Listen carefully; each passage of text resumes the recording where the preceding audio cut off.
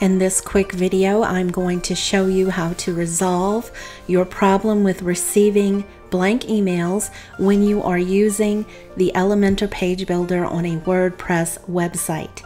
As you can see on my screen, I have my contact form open within Elementor.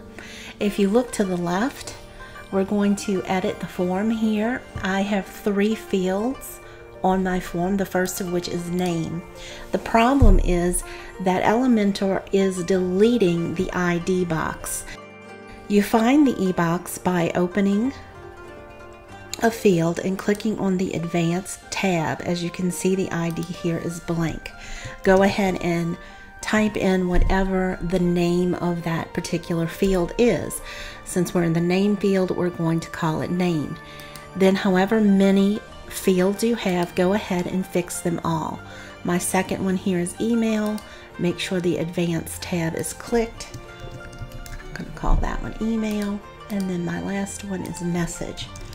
Make sure you do that for every field contained in your form.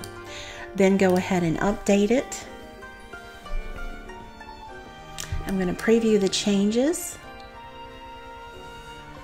And then I'm going to go ahead and give it a quick test.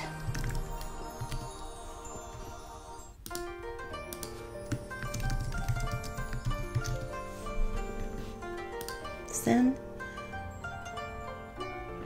You might have heard that little ding. I just went to my emails and I'm happy to say that I no longer have blank messages. I hope this video helped you and I'll see you in the next one.